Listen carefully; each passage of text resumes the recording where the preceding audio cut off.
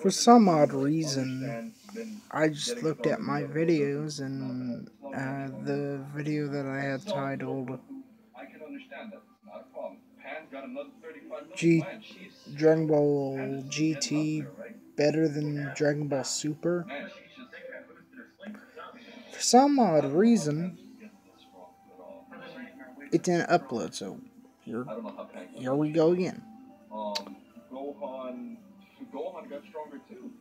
I feel like Dragon Ball GT is better than Super, even though Dragon Ball GT did rip off Dragon Ball.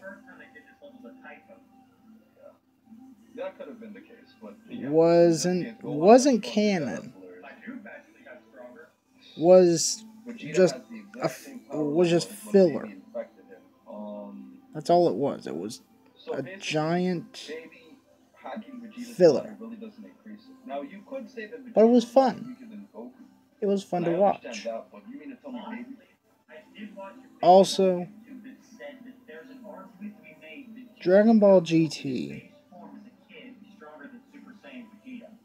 had Goku start out weak and get stronger. That makes sense.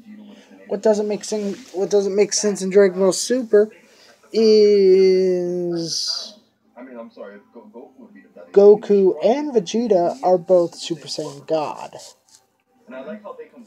And they can't take out well, Vegeta's understandable because he'd be weaker than Goku. Or would he be even? Would he be even? Would he be even to Goku in power because of they're both in Super Saiyan God? I don't know. I honestly don't know.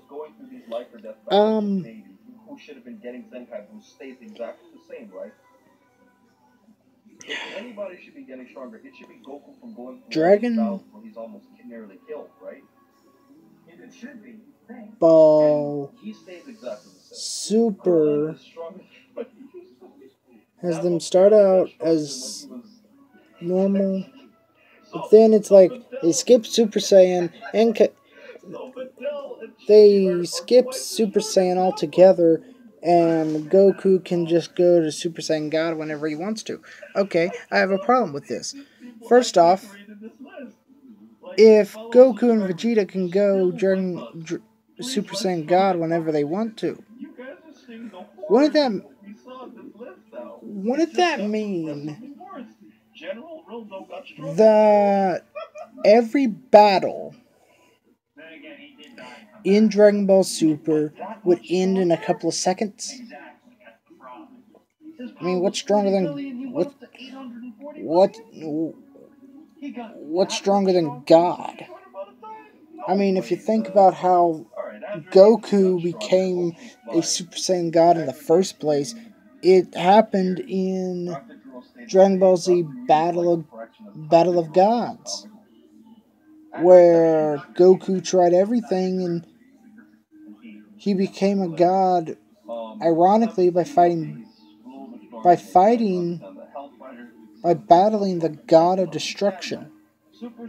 And that was the only way he was able to keep Beerus at bay.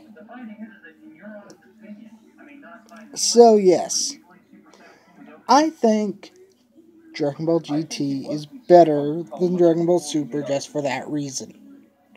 Has Goku start out weak, get strong, and in Super has Goku start out strong, but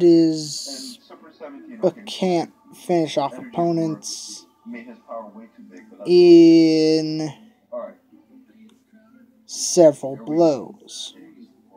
That's all I gotta say. This is Christopher Box. Peace.